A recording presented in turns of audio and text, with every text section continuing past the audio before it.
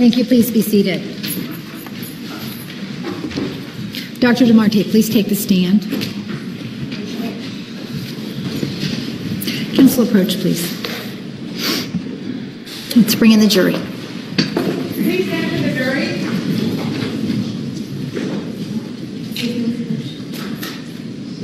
Sure. The record will show the presence of the jury, the defendant, and all counsel. Mr. Martinez, you may continue.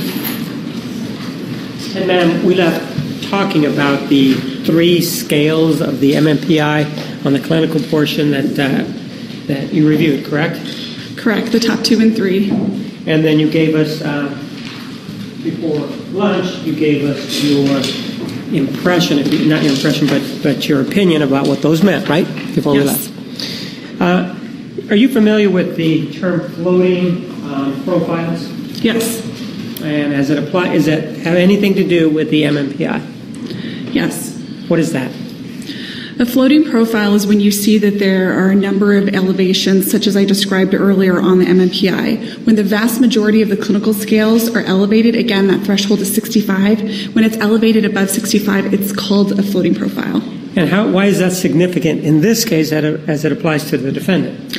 A floating profile is commonly seen in individuals who have borderline personality disorder. Right.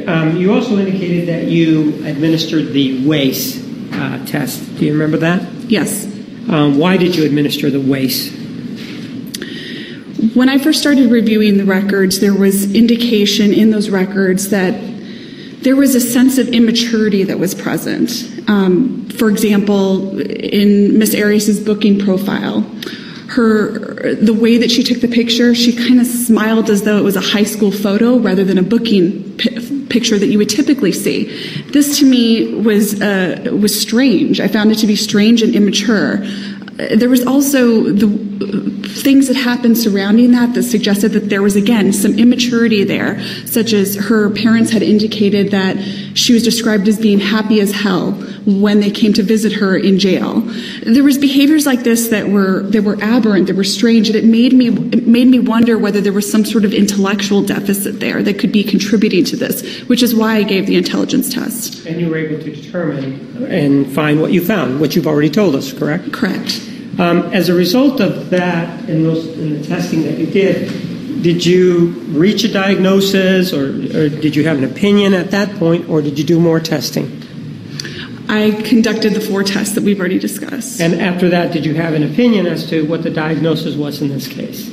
After looking at that, taking in consideration her behavioral observations and all of the different pieces of information that I had, yes, I did.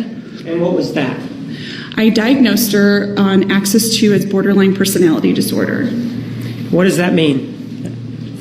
Generally, borderline personality disorder, you can think of it similar to what we see in teenagers often. This sense of immaturity and what's called emotional lability, and I'll talk about that in a little bit. But generally, it's about instability. There's unstable interpersonal relationships, unstable emotions, and an unstable sense of identity, meaning who am I as a person? There's this constant fluctuation. There's a lot of manipulation that's involved with people who have borderline personality disorder, and a large sense of immaturity. You can, again, think about a teenager. One of the items that's been talked about is the DSM-4 and TR. Do you know what the DSM is? Yes. What is it? It's a diagnostic and statistical manual, which is information that we use to conclude on diagnoses. It gives us specific symptoms that are present to suggest the presence of a psychological disorder. Are you familiar why there is the TR version and what that means? The TR version is the updated version of the DSM-4. Is it the same thing as the DSM-4, or is it something different? It's not completely different. They are similar. In terms of criteria for various disorders, the vast majority of the criteria stayed the same. What's different is the subsections of every disorder. For example, a subsection in there might be, how do you differentiate X disorder from Y disorder? What are the features that we look for that tell us that it's one versus the other? So that's an example of one of the sections that was updated, such as adding additional diagnoses that say, these two disorders might be confused with one another. Here's something that you consider to differentiate. One of the things that we've looked at with regard to post-traumatic stress disorder is that there was a number of sections and a number of characteristics under each of the sections. Is the same true for borderline personality disorder under the DSM-4? It's not laid out exactly like PTSD in that there's just a list of symptoms rather than categories like it is with PTSD. And but it does have some characteristics, though. That's correct, symptoms. Let me go ahead and have something marked.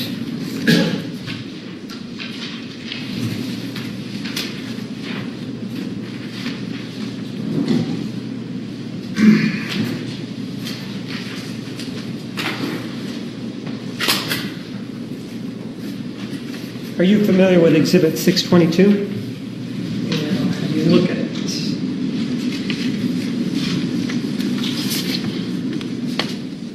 Yes, this is a copy of the DSM. And this is a copy of the DSM-4 involving what?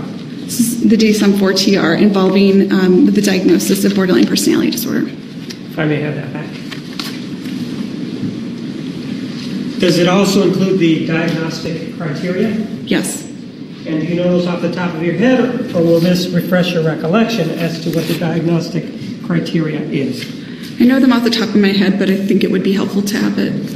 Right. Go ahead and take a look at 622, and let me ask you about it. Once you reviewed it, what is the first criteria that DSM-4 lists for a finding or a diagnosis of borderline personality disorder? It's called frantic efforts to avoid... Without reading it. If you need to read it, sure. read it now. I don't need to read it. Okay. What's the first one in that? Efforts to avoid Judge, may we have the overhead?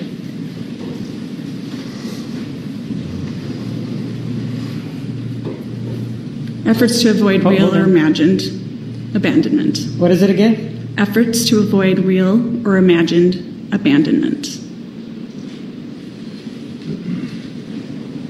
So that's the first one, efforts to avoid real or imagined abandonment, correct? Correct.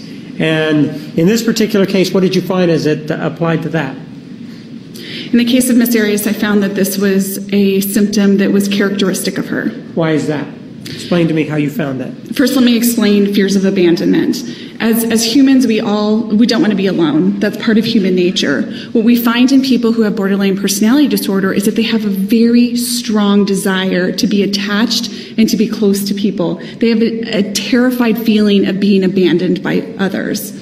So what we see when I'm looking for symptoms when I'm looking for signs of the symptom, I'm looking again for a pattern that has happened over time. In terms of this, what we see in people with borderline personality disorder is that they engage in behaviors to try to keep people close to them. But ironically, these kinds of behaviors often push people away. So in the case of Miss Arias, this was demonstrated throughout her relationship, throughout life, and also with Mr. Alexander. For example, after they broke up, when they broke off their relationship, she then moved to Mesa to be closer to him. I also interviewed his brother, Steve, and he indicated to me that Mr. Alexander... Without telling us what he said, what characteristic did you find? This fear of abandonment. This tendency to overstep boundaries, to be intrusive. Miss Arias herself notified me that she had checked his Facebook without his permission, read text messages without his permission, engaging in these kinds of behaviors of, don't leave me, let me see what you're doing, I want you to be near me. There was indication from friends that highlighted her tendency to engage in this intrusive behaviors by spying on him, by being intrusive with his space in general. Okay, and so did she meet this characteristic or this criteria? What is if you need to take a look at the exhibit, what's the second criteria? Unstable and intense interpersonal relationships. What are we talking about there? People with borderline personality disorder have a very difficult time maintaining what we would consider healthy interpersonal relationships. What they do is they have this tendency to split split people, meaning that they have a tendency to either idealize them on one hand or devalue them and despise them. And what I mean by that, idealize means that they put this person up on a pedestal, and nothing that they do, no matter what, they view them as being perfect. Whereas devalue and despise, no matter what they do, they dislike them, they're upset with them. And what we see with individuals with borderline personality disorder is that they tend to shift between these two types of interacting with people.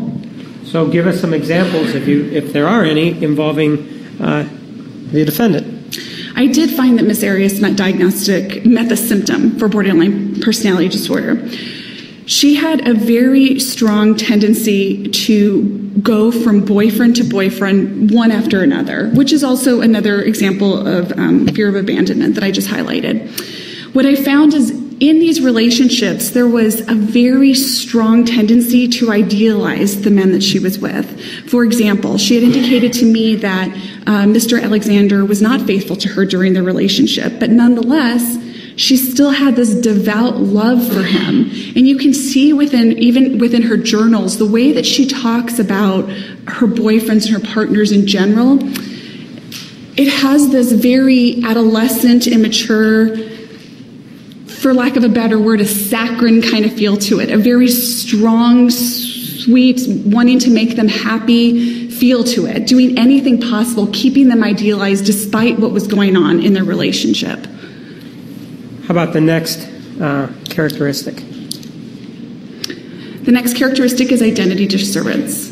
What is that? Again, I'd like to relate back to thinking of a teenager. When we're young, we all develop a sense of who we are as a person, and that can shift when we're younger. That can shift in many different ways. But what we find as we grow through adulthood, that becomes much more stable. We have a good sense of who we are as a person, what our beliefs are, how we engage with the world. It becomes relatively consistent. You have an idea of who you are. What we see in people with borderline personality disorder is that sense of identity is not there. It's not stable. It's changing. It tends to change depending on who's in their environment. And this is also a symptom that I found in Ms. Arias. You can see this in her tendency to join the Mormon Church really quickly. You can also see this in the records when her ex-boyfriend Daryl was talking about her pattern of behaviors. He had indicated that at one point Overruled. You may continue. He had indicated that there was a point in which she had changed the color of her hair, bought a certain car, and acted a certain way to be consistent with his ex-wife. Again, this tendency to shift who she is. She had indicated to me that when she was with one boyfriend, she behaved one way, whereas with other boyfriends, she behaved a very different way, lived a very different lifestyle. Give me an example of that. For example, with her boyfriend Matt, she had indicated that at one point they were living in a tent, versus when she was with Daryl, she attempted to be much more mature when she was around Daryl and professional when she was around Mr. Alexander. It's this constant shifting in who she is dependent on who's in her environment. And how about the next characteristic? Impulsivity. What does that refer to? The tendency to do things on a whim, to not be thoughtful about your actions and be impulsive. This is not a symptom characteristic that I found to be a stable characteristic in Ms. Arias. So in other words, this is not something that you found on her part then? Right. I do not believe she meets this symptom. All right. How about the next one? Suicidal behavior. Did you say pseudo? Suicidal. Oh, suicidal. Behavior and ideation. I think that's self-explanatory.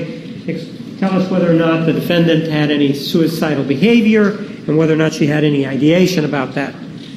It's self-explanatory in some ways, in other ways it's not. You can see suicidal behavior in a number of different psychological disorders. The way in which it fits into the pattern that we see with borderline personality disorder is that, again, you're looking for a consistent pattern throughout life. I fortunately had access to Ms. Arias's diary, and throughout her diary, beginning in 1995, there was consistent notations about the desire to not be alive, to engage in suicidal behavior, thoughts about it. And so did she meet this criteria? Yes, because there was that pattern. She did meet that criteria. What's the next criteria? It's called affective instability. What is it? Affective? Affective instability. And I did not hear the next words. Instability. Okay.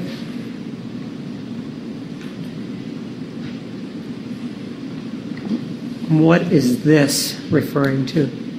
The easiest way to think about this symptom is a roller coaster of emotions. Affective instability is when your emotions go up and down at a quick pace, unpredictably, up and down. And this is often referred to when people show the symptom. Most people will refer to it as the person has bipolar disorder, which is not an accurate representation of what bipolar disorder actually is, but it's just a quick shifting of emotions. And does she meet this? Yes, there was consistent evidence in the records of her tendency to go up and down. Several of her boyfriends described her, in fact, all of them, of the information that I have had access to, they all described her as having very quick shifting emotions, going from happy to mad to sad very quickly. And interestingly, I saw that myself within her journal entries. Within the same day, I could see a person who was very happy to shifting to be very upset, very sad, and within one day, very quickly. Anything else under this section? Not this section, but the one involving the characteristics. Anything else? Well, one more thing related to affective instability, again, because I am looking for a pattern of symptoms over time. There was indication that her parents had described this as being a consistent behavior for her since she was relatively young. All right. Next. Chronic feelings of emptiness. I'm sorry? Feelings of emptiness. And how many of these characteristics are laid out in the DSM-4? How many symptoms? Symptoms. There's 9 symptoms. And of the 9, how many must be met before this diagnosis is viable? 5. Okay. Feelings of emptiness. Tell me about that. We find that people who have borderline personality disorder tend to have this prolonged sense of just feeling empty, just feeling like there's nothing there, despite the fact that there's all this emotional turmoil that does go on inside. They have this sense of just being empty. And I specifically asked Ms. Arias about that, who indicated that she's felt that way since adolescence, just this sense of emptiness. Next. Symptoms. Inappropriate, intense anger. Okay. What is that? It's a tendency to engage in angry and aggressive behaviors. Again, we're looking for patterns of behavior. And did you find anything in her writings where she admitted that she had this inappropriate, intense anger? Yes, she identified it in an email to Mr. Alexander. I'm going to show you an exhibit. Take a look at Exhibit 623, see if you recognize it.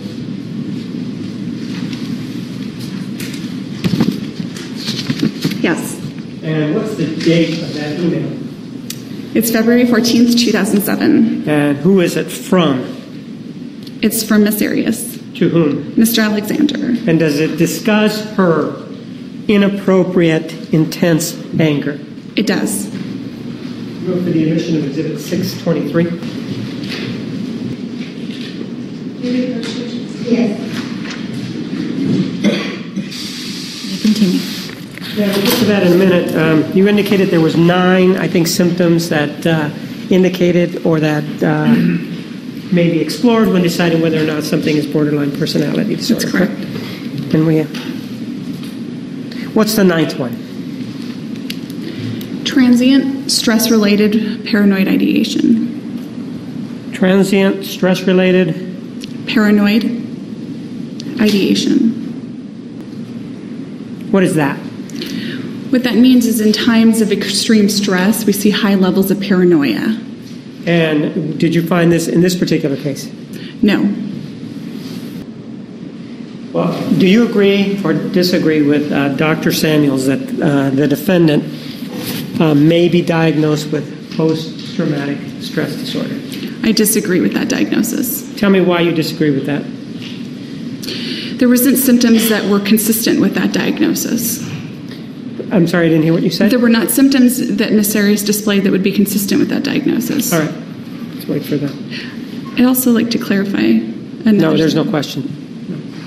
Does it relate to what you have in front of you involving borderline personality disorder? Yes.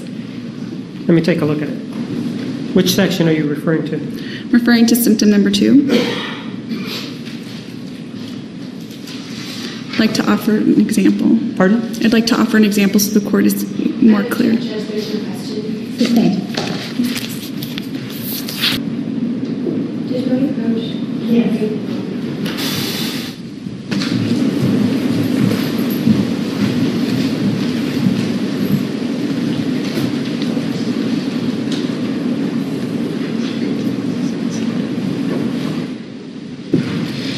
Now let's take a look at exhibit number 623.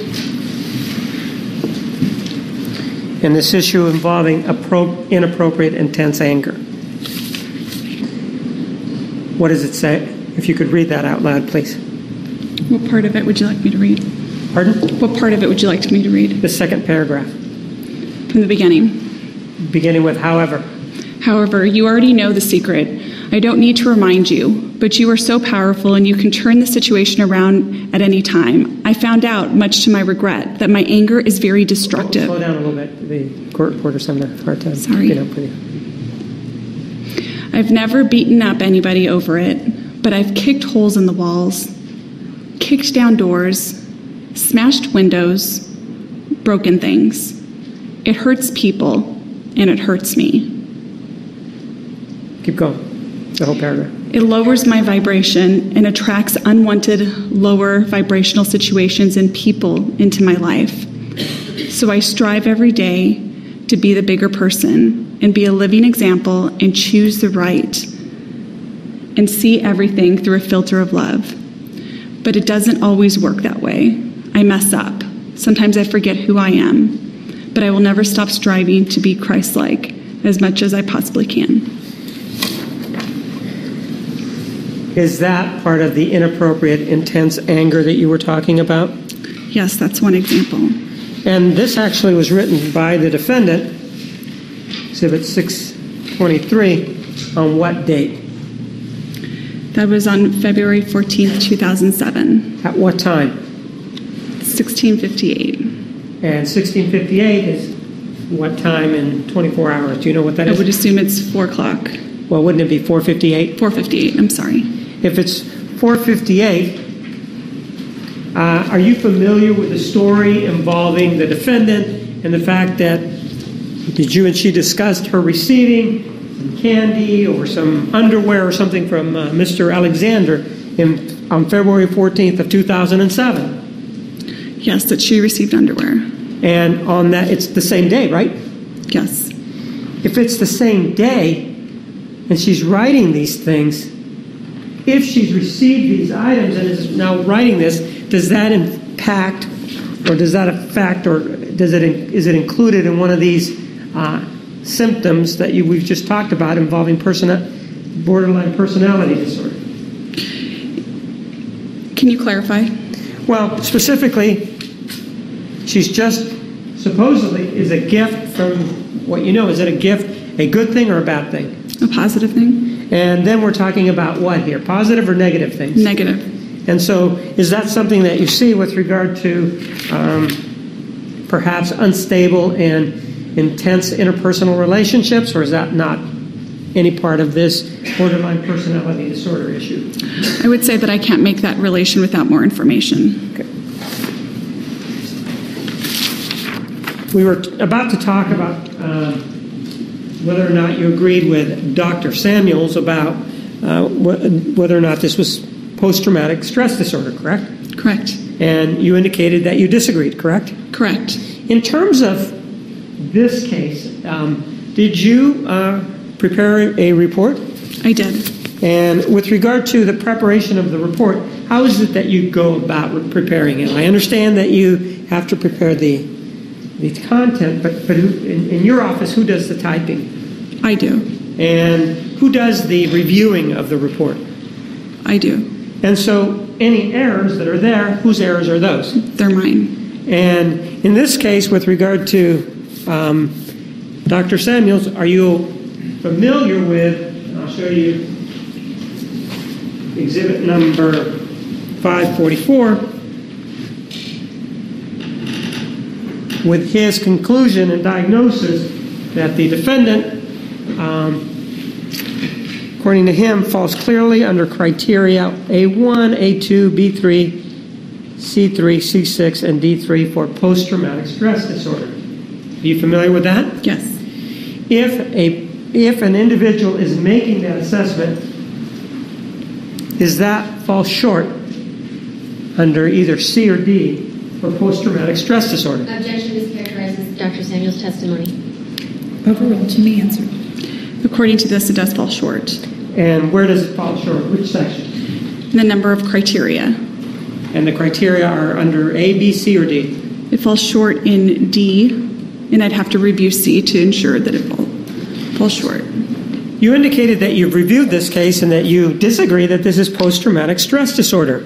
I want to talk about your disagreement with Dr. Samuels as to why you believe that this is not a case of post-traumatic stress disorder. So how does that work in terms of the DSM and how you go about making that determination? Can you tell me how that works generally?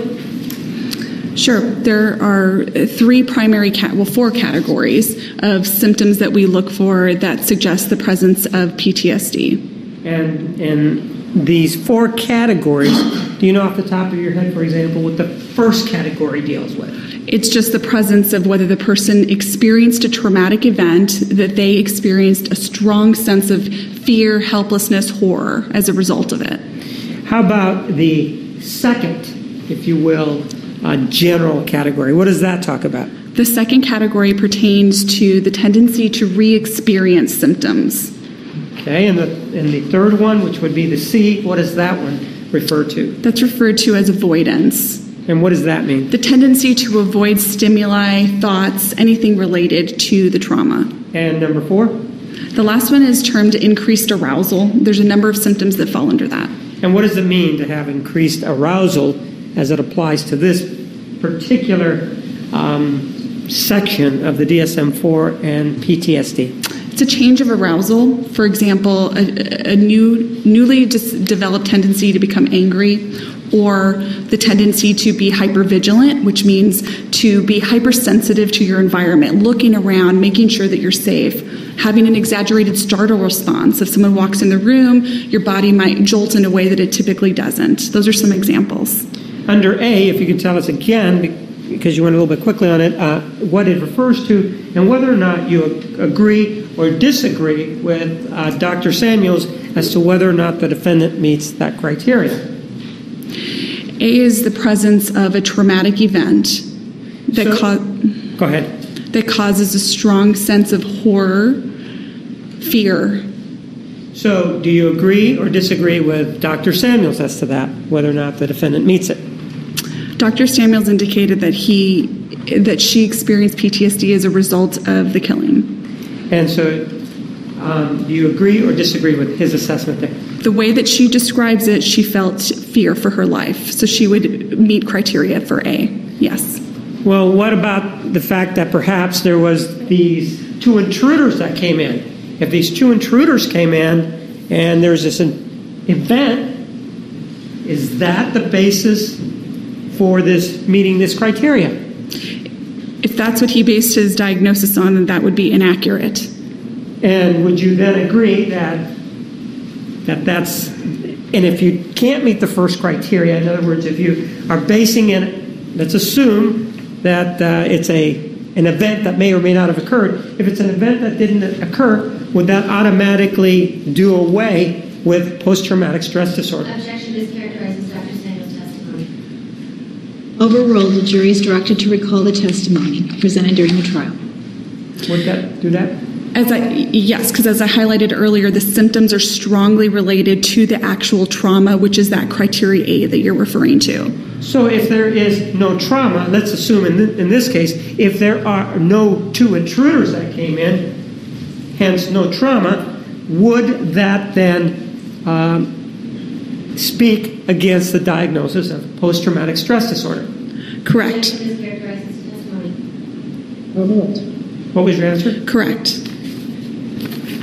So does there have to be an actual event that triggers this, or can this post-traumatic stress disorder be based on a made-up event? It cannot be based on a made-up event. One of the things that you also indicated was that Dr. Karp also found that there was post-traumatic stress disorder, right? That's correct. And with regard to her post-traumatic stress disorder, what were the triggering events? She indicated that Ms. Arias developed PTSD as a result of the physical abuse that she allegedly endured from Mr. Alexander. And let's assume that there was no physical abuse. Would that then, in terms of finding post-traumatic stress disorder, would that indicate that yes, the diagnosis was appropriate, or not if those events did not occur? Similar to before, if the event is not true, then the subsequent criteria wouldn't apply. But if the event involved, you said that if the event involved the killing, and if that's what Dr. Samuels based it on, even though we have this PDS issue, then you would agree with him that it could be an event that triggers this reaction. I would agree that it would meet the criteria for A. What about B? What is that again? What are we talking about with regard to B? What is the overall subject of that? B is re-experiencing, the tendency to think about and relive the experience, the traumatic event. So what we're talking about with regard to this one is we're talking about re-experiencing, correct? Yes.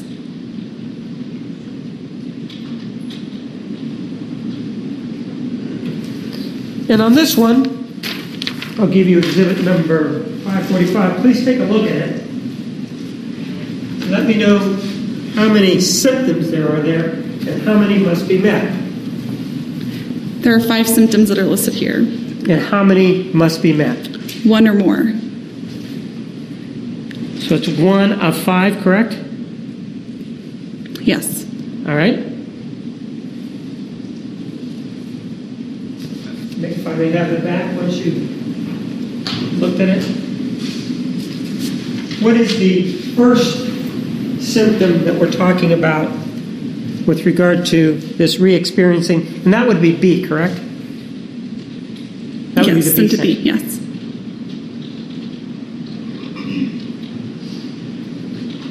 What is the first symptom?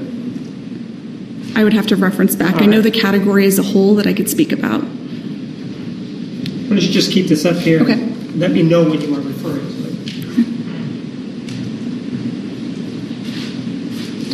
it. What is the first one? Recurrent and intrusive distressing recollections. What was the first word again? Recurrent Uh-huh. and intrusive distressing recollections. And recurrent and Distress. intrusive? Recurrent and intrusive distressing recollections. Tell me about that. What does that refer to?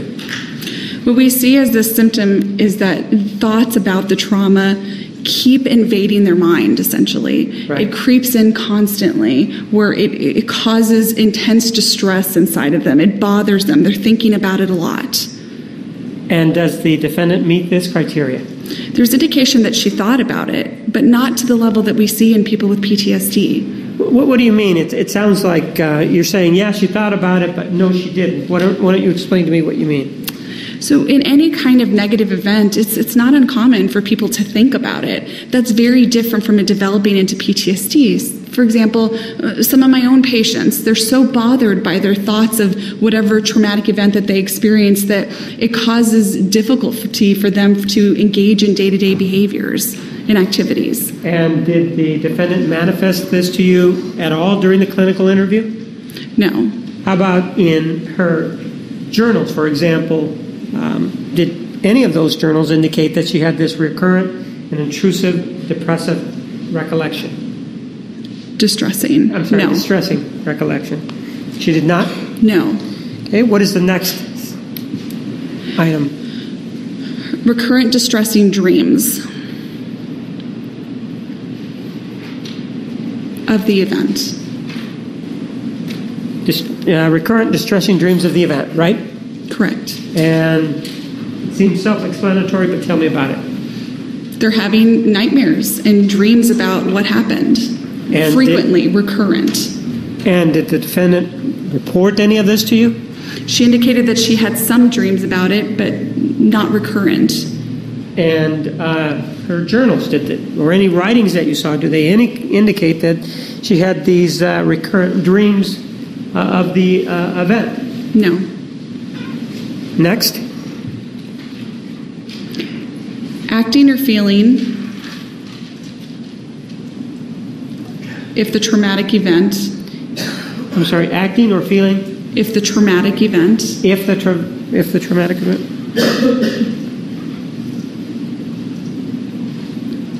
Were reoccurring.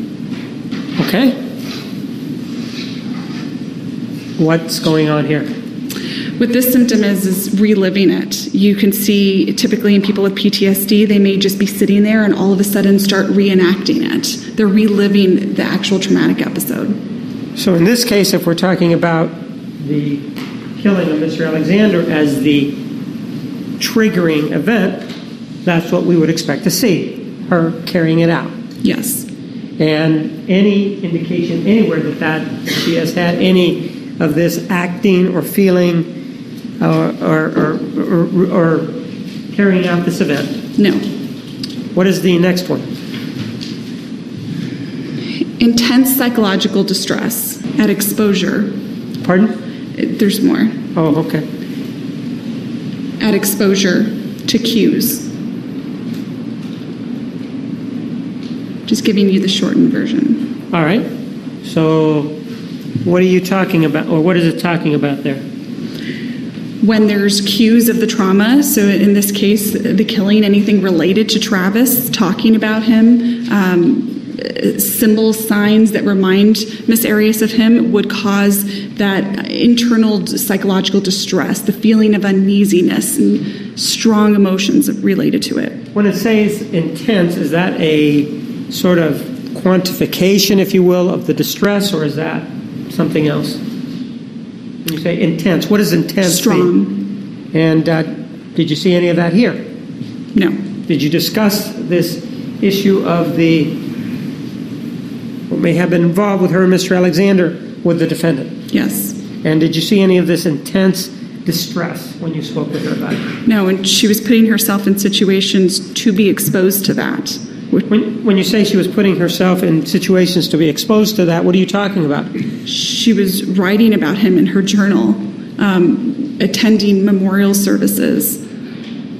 Okay, so if she's attending the memorial services, what does that indicate to you in terms of this intense psychological distress? That she's able to cope with it, that there's cues that she's walking towards, and that she's able to psychologically handle that.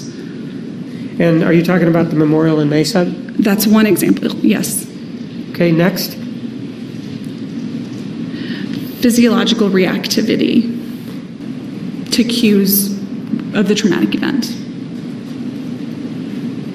Of traumatic event? Mm-hmm. Yes. Okay, what is that? What physiological reactivity is a visceral response, a beating of the heart, feeling a very strong physical response to exposure. Any indication of anything that you've read that shows that on the part of the defendant, that she has this physiological reactivity to the traumatic event? The only thing that I read that would be related to this is there was a note from her attorney that indicated that... Well, other than that, do you have anything else? No. So does she meet these items here? No. Let's talk about Section C. And what does Section C refer to? Avoidance. And how many symptoms are there to choose from here? 7. And how many of those must be met in order to meet this criteria? 3 or more. Right? What's the first one? Efforts to avoid thoughts, feelings, and conversations associated with the trauma.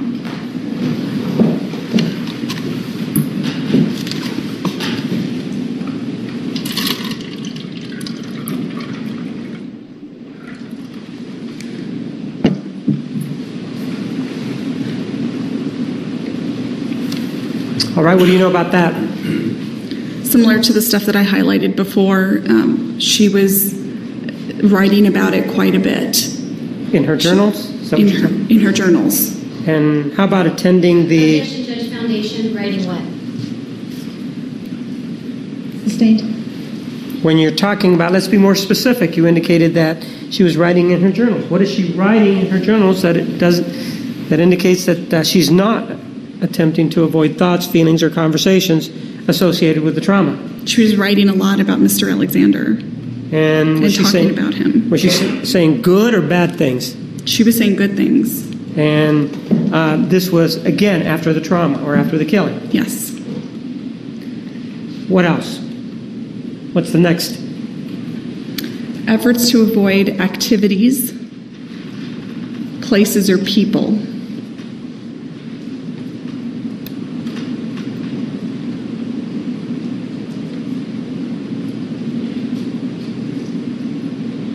Or people, is that it? Associated with the trauma. These are all associated with the trauma. All right. Tell me about this and whether or not she meets this criteria. She does not meet this criteria. Tell me why, and specifically give me the examples as to why you think she does not meet this criteria. She went to his memorial service. She wrote a letter to his family.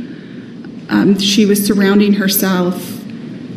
How about sending 20 irises to his grandmother? Is that part of that too? That would be another variable that I would What else? consider. Anything else other than what you just said? Again, writing about him, talking to mutual friends. All right. So does she meet that criteria? In other words, do you see her engaging in efforts to avoid the activities, places, or the people associated with the trauma? She was not putting effort to avoid him. Next. Inability to recall an important aspect of the trauma.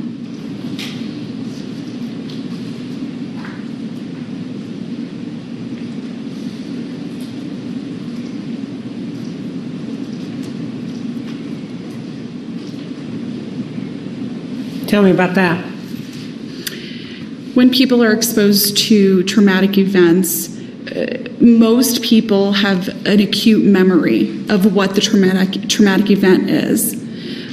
But there are times when there are traumatic events that they lose aspects of what happened. And is this something that the defendant manifested? She's reporting to have lost a significant amount of time associated with the killing. So does she, just based on her statements alone, does she meet this criteria? Purely based on her report of it alone. So with this one, would you say yes or no that she meets that criteria? Based on my knowledge of how memories typically form or surrounding traumatic events, I would not agree that she meets this criteria. Based on her report of it, yes. So, but based on your schooling and experience, you do not believe that she meets this, right? That's correct. Tell me why. Well, related to traumatic memories specifically, as I highlighted earlier, when people experience a traumatic event, it's not like our day-to-day events that we have.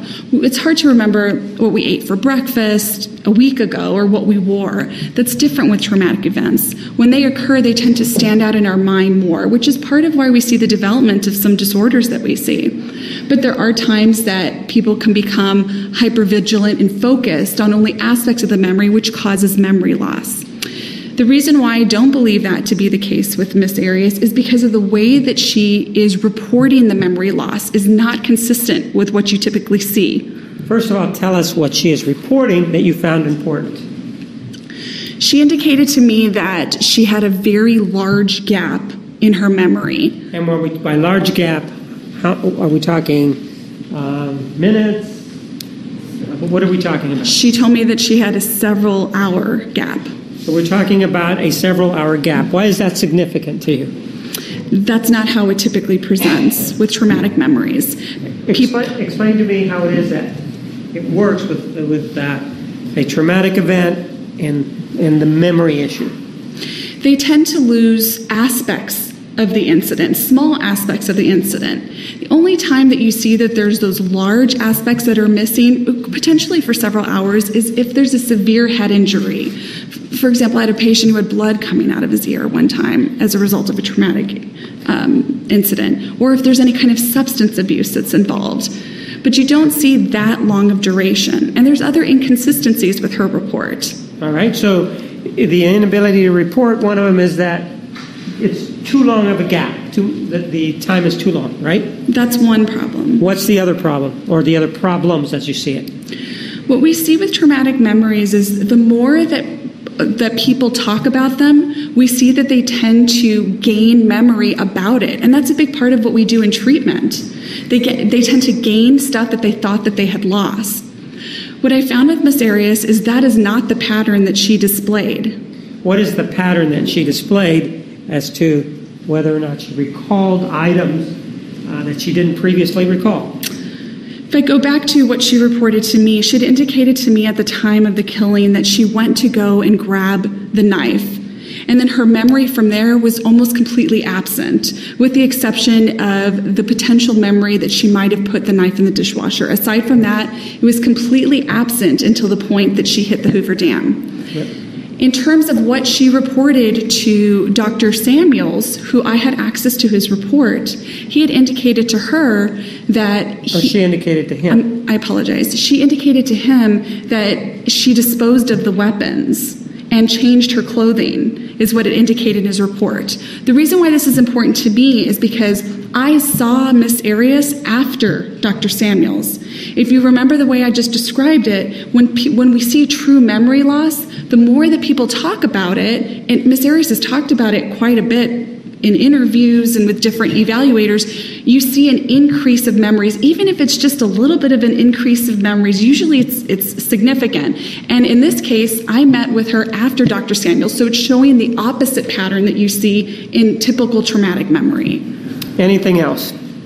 Or related to memory? Yes, Or are those the reasons that, in your mind, indicate that she did not meet the inability to recall an important aspect of the trauma? First of all, the length, and then second of all, the issue involving her failure to remember as she went along. I would say that there's another aspect. And what is that?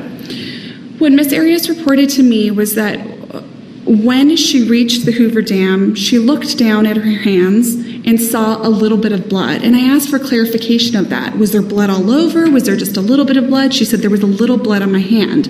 She said, I knew this meant that I killed him.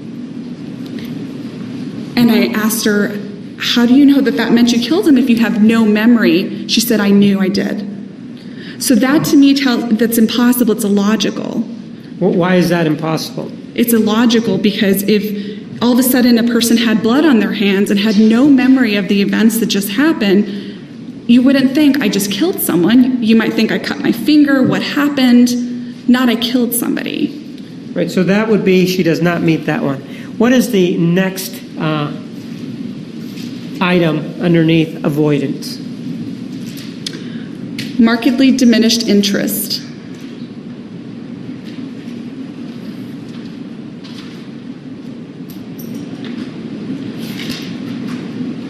Okay, what does that refer to? What that symptom is it's called what we call psychologist anhedonia. It's a loss of interest and pleasure in activities. What we see in individuals is that they stop engaging with the world. They stop doing the activities that they enjoyed. And with Miss Arias, she continued to engage with people. There was indication in her journal that she was spending time with friends. She had indicated to me that she had an interest in pursuing school.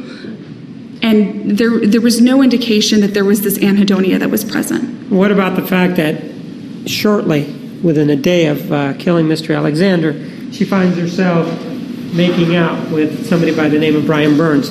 Is that contraindicated to this markedly diminished interest or not? That is a symptom of what I highlighted earlier, of borderline personality disorder. So that does not have anything to do with this markedly diminished interest. What does that have to do, this involving Mr. Burns, what does that have to do, or how does that fit in with your diagnosis of borderline personality disorder? I highlighted earlier that people with this disorder tend to have the tendency to either idealize or devalue people. So what you see in this situation is Miss Arias just engaged in a killing and was able to then go and have a romantic encounter with an individual shortly after.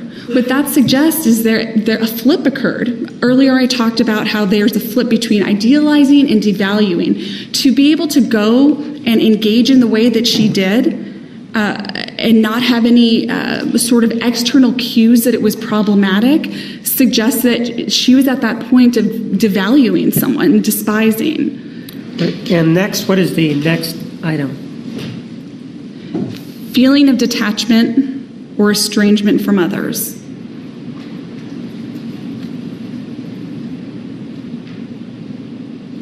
Or estrangement, did you say? Correct.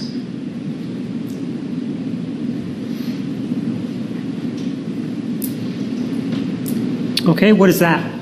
Similar to what I highlighted earlier, feeling like you can't be around people, you're not part of the crowd, staying away from people, you feel a sense of being separated, estranged from them. And does she meet this or not? No. Why not? Because of the things that I highlighted earlier. Tell me what they are. Related to her activities afterwards, related to her engaging in social activities with friends, with her going again to the memorial and meeting up with people that she was familiar with. All right.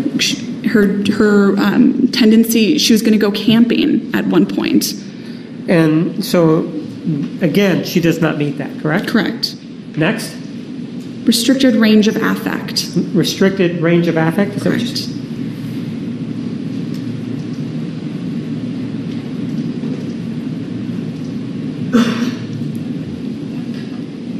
And what is that? You can think of it as having a blunted level of affect, essentially shortening the amount of emotion that you can have. So someone may not be able to have feelings of love during that time, not be able to have any kind of drastic emotions or experiences. And this was, again, if we go back to her journal, she's talking in there about how much she loves Mr. Alexander after the killing. There was no indication that this was a symptom that represented her. And last is what? Sense of foreshortened future. I'm sorry, I didn't hear you. Sense of foreshortened future.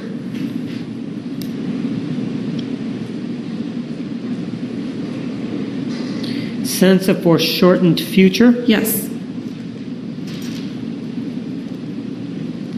Okay, what is that? Individuals with PTSD often have a time seeing what their future is going to be like. They're so caught up in the emotional turmoil that they're experiencing as a result of the trauma that they tend to talk about themselves as nothing outside of that trauma.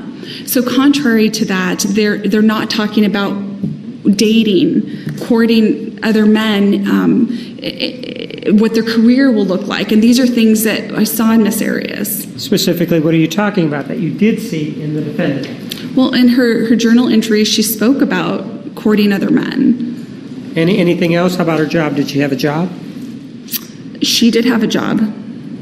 So far, we've seen that B and C are not met.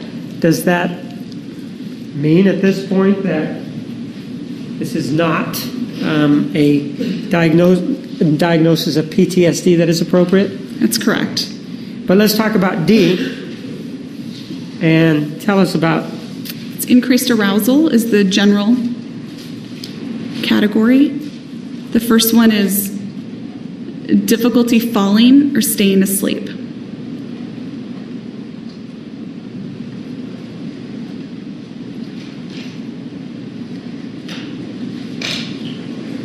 And how many of these are there? There are 5. And how many do you have to meet? 2. Okay, difficulty falling or staying asleep. Did you talk to the defendant about that? We did talk about sleep. And what did she say? She indicated when she first got to jail that she had difficulty sleeping, but it was because of the loud noises that were in the jail. So doesn't that sort of seem to fall under this category if she's having difficulty falling asleep because of the noise in the jail or not? No, we're looking to remember at the etiology of it. Where did this come from? What is this a result of? And again, I'm going to try and link this back to the actual trauma. In this case, it does not meet criteria because it's not associated with the trauma. So it's not associated with any trauma, is what you're saying? Right. It's a change in environment. Next. Irritability or outburst of anger.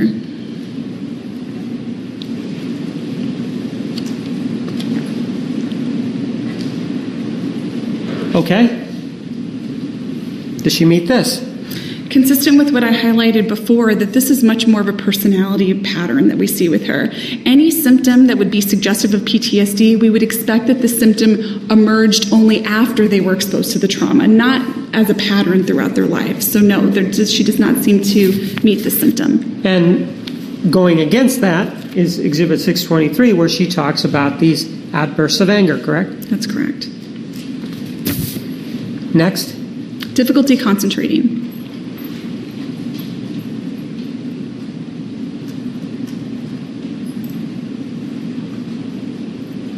I think we know what that means. Why don't you tell us what it means to you? Ability to maintain and sustain attention. There was indication by Ms. Arias that concentration was an area that she has struggled with a tendency to be clumsy, was also highlighted in the records. Again, we're looking for symptoms that would occur after the traumatic event. This does not seem to be a new symptom for Ms. Arias. All right. So she doesn't meet that either then? That's correct. And number 4 of the 5? Hypervigilance.